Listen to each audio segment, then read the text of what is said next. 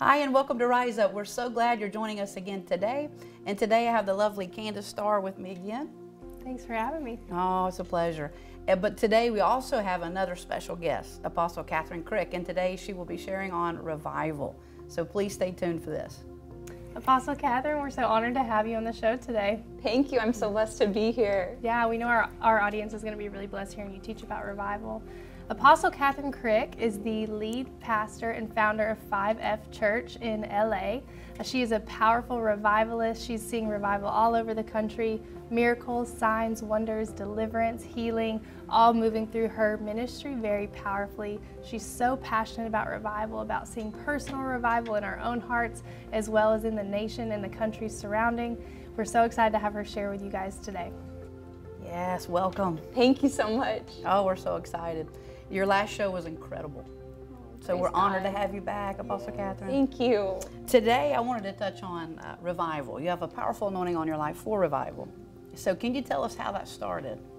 Yes. So I first encountered the power of God about 6 years ago. I was a lukewarm Christian my whole life. Then one day I went to a little house church, and that's where I encountered the power of God for the first time. I saw demons cast out for the first time. I saw people be healed. I received a prophetic word for the first time in my life, and it opened up my spiritual eyes just with a simple prophetic word that God was really with me and knew me and loved me, intimately me. Amen. And it set me on fire for Jesus. I always wanted to be on fire for him. I always loved him, but I wasn't in love with him. It was like I believed in him, but I didn't know that he was real and know he loved me so much. So I was set on fire that day. I had always wanted to be surrendered to God, and I kept trying, but I was in lukewarm churches. And it just like, I needed the power. Now I get it. Now I know, the kingdom of God is not a matter of talk, but of power. Yes. So Jesus is not a matter of talk, but of power. And like, really, you have not met the real Jesus, or at least the fullness of him, until you encounter his power. That is him. His power is him. Yes. The healer, the deliverer, the passionate love that touches you tangibly, that baptizes you in fire. So I was baptized in the Holy Spirit 1 month later, and I was moved to surrender for the first time from my heart. That's all I wanted, my biggest desire. And from that day, I've never been the same. It's been a lasting surrender. Rather than before, I would go to church service after church service and say the sinner's prayer, raise my hand again and again, but there would be no change, and I still had one foot in the world. But from that day that I encountered the power of God, I was baptized in the Holy Spirit, I really surrendered from my heart, and it really stayed. I needed God's anointing to set me on fire. So that was my personal revival that day. And from that day, I hungered so much for everyone around me. I had so many Christian family and friends who never encountered the power of God. And my heart burned for them to encounter Jesus like I had, because I saw that I was full of joy and peace and every day, and I knew God's love finally, and I knew that they didn't, and I knew that they were just how I was before, and I just wanted them to really know Jesus and be set on fire. So 9 months later, I actually I went to a conference where a prophet prophesied to me, said that I was called to be an apostle. Long story short, I didn't want this, but I wanted God's will more than my own. So I accepted that call. 9 months later, God called me to start Fivefold Church. So out of my comfort zone as well to start a church. And it was so uncomfortable. It was really my weakness, but God gave me strength. He gave me the ability. He gave me words to speak. And I was really in a wilderness season for about 4.5 years. God spoke about a year later that there's a prophet who prophesied in LA where I was at our church. Revival's now. God has heard America's prayers for revival for so many years. And he has answered them. And he says, God sent me from far away, from a different country, to prophesy this to you, that God has heard your prayers, and revival for America is now. It is no longer the time to pray for revival. Revival is now. And when you really hear God, whether it's a dream, a personal word that God speaks to you, or through a prophet, when you really hear him, you know it's him. Yeah. There's no doubt. And there's this conviction that comes in you that you have to keep his word, believe in his word. And so God really spoke to me. I'm calling you to carry this word, to be like Mary who carried Jesus, like Nobody saw that she had Jesus in her, but she knew. And she had a responsibility. She pondered these things in her heart, the Bible says. She made sure she held onto that promise and kept it safe until the world could see. And so I felt God was calling me to that. So I kept declaring, revivals now, revivals now. But from there, it's like God opened the floodgates. And then so many people hunger for freedom, hunger for a touch of God. And we saw that hunger as they flew, they started flying across the country. And so to encounter God at the park, at our church, at Fivefold Church.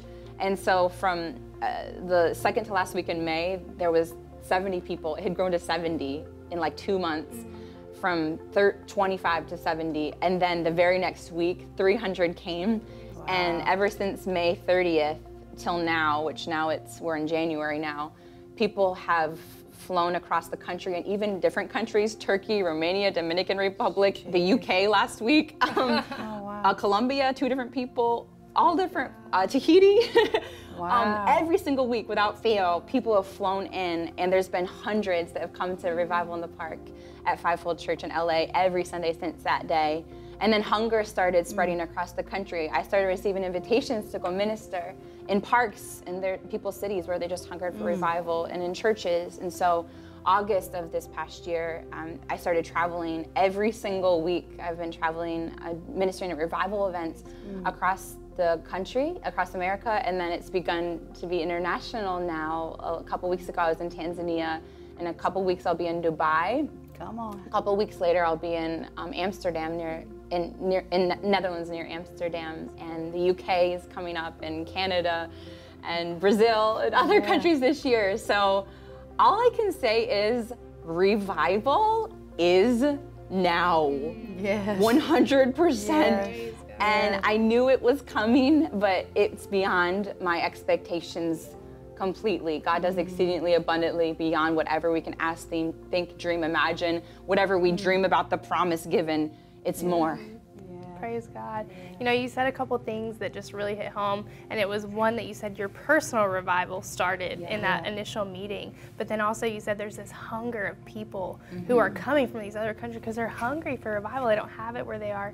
So what would your advice be to someone who is seeking the personal revival? They have this hunger, but they don't really know what's next, or they don't know how to get that baptism of the Holy Spirit. They don't know how to catch the power of deliverance. They don't know how to catch the power of healing. Like, what would you say to those people who are just hungering for more and are seeking that personal revival? Well, in the Bible it says, God says, you will seek me and find me when you seek me with all of your heart. So that's key, to find God, to find the fullness of Jesus, not just what you hear in church, the religious stuff maybe, the fullness of him. You have to seek him, and not just seek him, but seek him with all of your heart. And that's my testimony, because I was a Christian my whole life, and then just this hunger, I just felt like I wanted more of him, and I wanted to surrender, and I wanted a relationship. And so I just started seeking him more and more and more, and that seeking, that hunger, led me to finally encountering his power. It was a little house church. I had to be childlike, by the way, because it was out of my comfort zone. I was going to a mega church that didn't believe in the power of God, and this friend invited me to this like living room church in a tiny house, and people were from different cultures, and I go in and everyone's speaking in tongues, and I had never been around that before. I didn't even know that was a gift I could have, and I had to be open. So you need to be open, humble, childlike to receive the fullness of Jesus. You have to. So seek him, and seek him with an open heart. There will be the devil's lies. There will be people who are skeptics. There will be Pharisees today that will try to stop you from seeking God, just like they did in the times of Jesus. I mean, there were Pharisees warning people on the road of probably when people were going to Jesus's meetings. There were probably Pharisees trying to say, he's really using demonic powers, using the powers of Satan to cast out demons. That's what the Pharisees said. But Jesus says you can't cast out demons with the power of Satan. So you have to be aware of the devil's schemes, and you have to have an open, childlike heart. I didn't come there with a guard up. I came there humble and open. That's real wisdom, is to be childlike. When you have this guard up and you try to protect yourself, that is where you put blinders on yourself. because Jesus says, I've hidden these things from those who are proud. So you're making Jesus to hide these things from you. Wow. God's doing a new thing now. And so we have to be open, childlike, and beware. You know, don't let anything take you away from receiving all that Jesus wants to give you. And he is where his power is. He is where his power is. It says in the book of Acts that when people were sick and demon-possessed, they would bring them near Apostle Peter so that his shadow would touch them. So that's what they did. To encounter God's power, they went where anointing was, where they had heard testimonies of people receiving miracles. It was simple. So that's the answer today. You want revival? Find where God's power is. Seek where God's power is moving. Seek where anointing's flowing, like through Apostle Peter, Apostle Paul.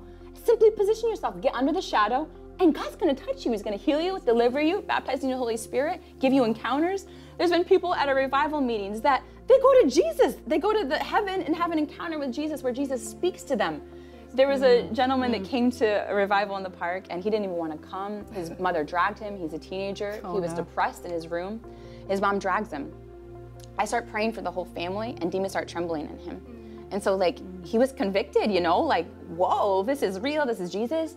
And so he renounces, because that's a key to being set free. He renounced depression and other things. And then I commanded those demons to go, and they left him, and he fell back with the power of God when I spoke that.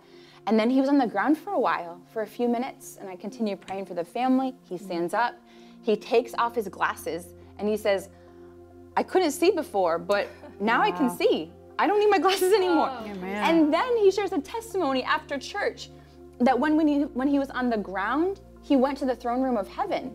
And he saw seraphim, and he didn't know what they were. He said, I saw these creatures, and they had 6 different wings. They had all these different wings, and as the scriptures talks about seraphim, he was describing it exactly like that. And he says, what are these creatures? And Jesus told me they're seraphim. And then he says that there was dirt coming out of his eyes, literal dirt, and Jesus says, I'm wiping away the dirt from your eyes. You're going to be able to see now. And he could see now. I'm wiping away your tears, Jesus said. And Jesus even gave him scripture in heaven, like the Bible says, with man this is impossible, but with God all things are possible.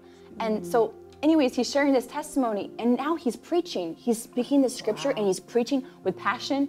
So we see Jesus take him from depressed, not even wanting to come to church, to set free, healed, go to the throne room, talk with Jesus, and now become a preacher in a matter of a few hours, an hour even. So that was just being where God's power is. Just position yourself, and God's going to touch you and do more than you imagined. Amen. Well, let me ask you this. As you're traveling, leading revivals and doing revivals, what is the one mark of revival? Like, what's the one characteristic that you see continually? Well, I would say, just a big, confirmation that revival is now is to see the hunger. Okay. It's so different. It's so, I'm shocked. Every city I go to, there are people that get there at 7 in the morning and the service starts at 7 p.m. There are people that fly in from Romania, Canada, There was one service in North Carolina where somebody came from Romania and one person came from Dominican Republic to Fayetteville, North Carolina for the revival service. And people are standing in lines for hours. People are cramming in. We're sweating so hot. It's probably like 85 degrees or hotter. And no one cares. They're sitting on the floor. They're super tight to everybody. No one cares. And they're staying there for hours. Our services at Fivefold Church last 3 hours. And no one wants to leave. It feels like a blink of an eye. And not just that, but like so many people are receiving miracles. From the back of the room to people watching online, testifying as they're watching live. I just got delivered. I'm coughing now and things are coming out. And I felt Jesus and I was just baptized in the Holy Spirit. The massive amounts of miracles at one time, like the amount of power that God's releasing. Because we're used to seeing maybe a miracle here and there, but this is different. Amen. So the massive amounts of miracles and testimonies and lasting testimonies, people testifying months later, that they're still free, that their whole family is transformed, that their family members have come to Jesus. There was one service in Texas that I ministered at, Rockdale near Austin, and there was a mother and her 2 daughters came, and she has another daughter, but the daughter is a prodigal and was like far from God and was at a restaurant across the street. She refused to come. And the mother starts manifesting demons, and I call her forward, and I said, "What is there something you need to renounce?" And she began, like God put on her heart out of nowhere at that service a memory of when she was a child. There were people who did witchcraft rituals over her as a child. She remembers that as a young child. And God put that in her heart, like that was the door that was open. That is why you have bondage and your daughters, past generationally. So she renounced those things, and I declared that curse to be broken, and immediately her and her daughters fell to the ground, and they were coughing, and demons were coming out, and they were set free, and they praised God after, just fully free. And they just testified. You see, that was a few months ago, I think, like October, around then. And they just sent a video testimony that they are completely free, and their life is so different. And they always felt, the mom felt like she's supposed to preach, and she never could. There was always a block, and like a blockage in her way.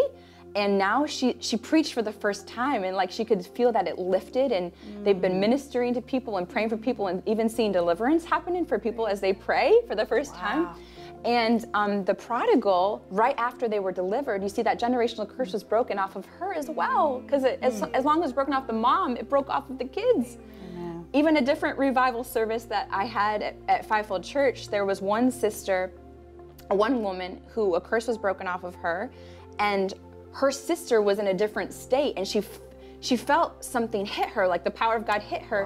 And she decided, I think I need to watch Apostle Kathryn's live. She's live right now. She sees her sister there being prayed in that moment. So she was set free, and both of them, their sons had demonic nightmares, and those stopped after that. Oh my goodness. Both of them, they would have headaches and just trouble in their head and minds, and that stopped as well.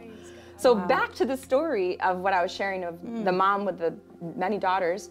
So the prodigal came back to Jesus. All of a sudden she was open to Jesus. She got saved right after the curse was broken. And she's free now and loves Jesus and is serving God with them now. Wow. Praise God. So just extraordinary miracles and intense hunger that's making people fly from different countries just to encounter Jesus in one night. That's so cool. You know, I have a personal testimony of your ministry as well, and I actually started a revival based on a revival I went to that you did in Dallas, the Glory Revival, back in September. And so my brother, my daughter, and I, we all went to that and just really experienced the power of God there too, like never before. I remember not wanting to leave, and God telling me, I brought you here so you'd take this back home and start revival where you are.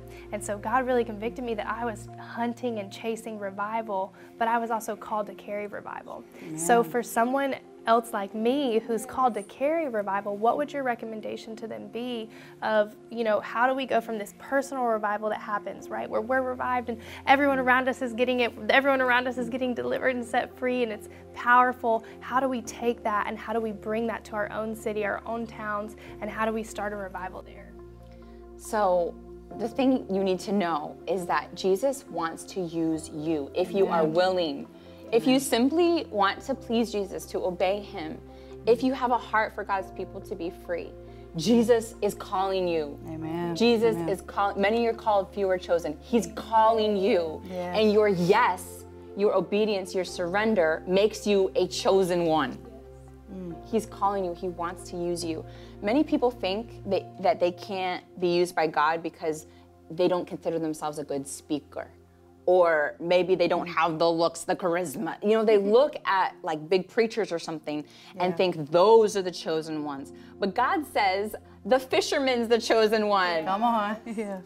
The tax collector is the chosen one. The disciples he chose were ordinary, average Joe people. They didn't even know much of the Bible first when they were first chosen. You don't have to know like the whole Bible to start being used by God. God will teach you.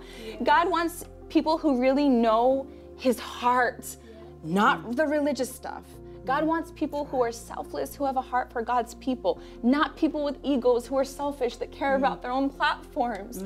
God will use children, old adults, man or female. If you had a horrible past like Apostle Paul did, or you've been just pure loving God your whole life, he wants wants to use you if you have a humble, pure, childlike heart.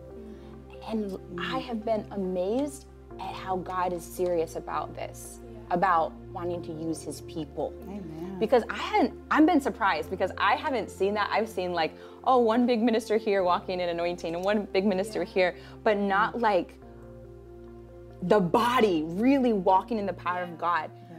This is happening now. This is another huge sign that revival's now.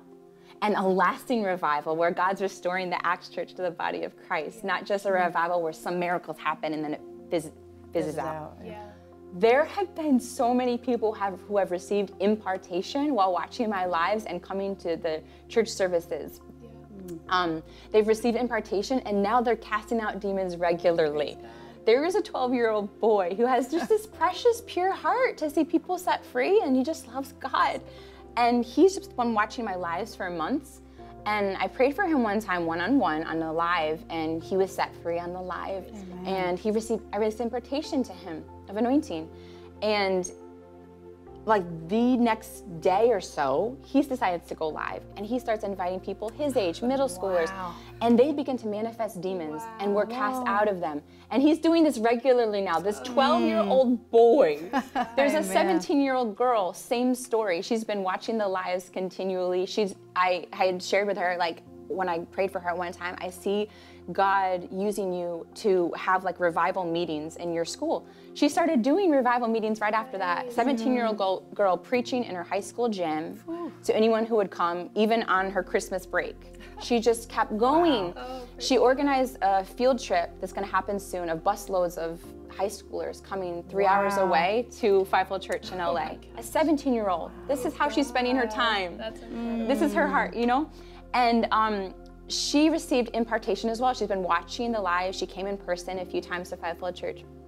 And it's been since August that she's been watching.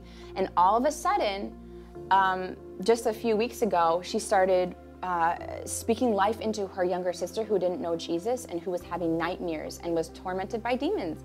She starts just speaking life and love over her, just the word of God. Yeah. And as soon as she did that, demons manifested in her little sister who's 9, I believe.